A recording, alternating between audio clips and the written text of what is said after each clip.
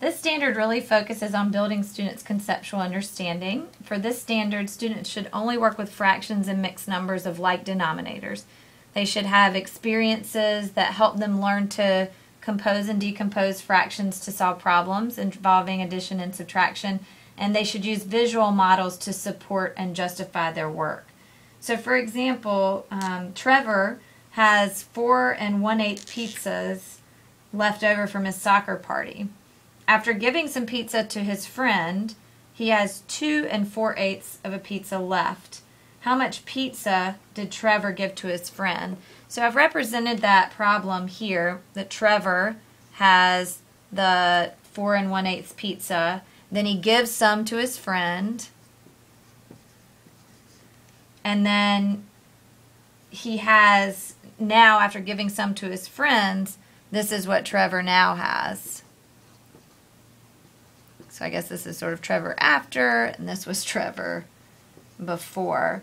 And so our job is to figure out how many or how much of the pizzas he gave to his friend.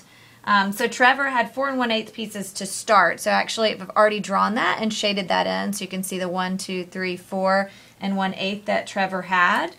And then I want to show the pizza that he actually still has left. And so I'm going to actually circle the 2 4/8 that he has left. So there's my 2, and then I'm going to circle the 4/8. So this is my Trevor after. And then to figure out what he gave to his friend, all I need to do is look at what is not circled that's shaded.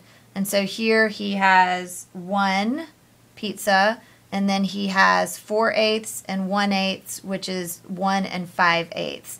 So he actually gave his friend 1 5/8. So using a visual model really eliminates the need for regrouping when you're subtracting mixed numbers. And regrouping is not an expectation in the 4th grade. So this eliminates that need.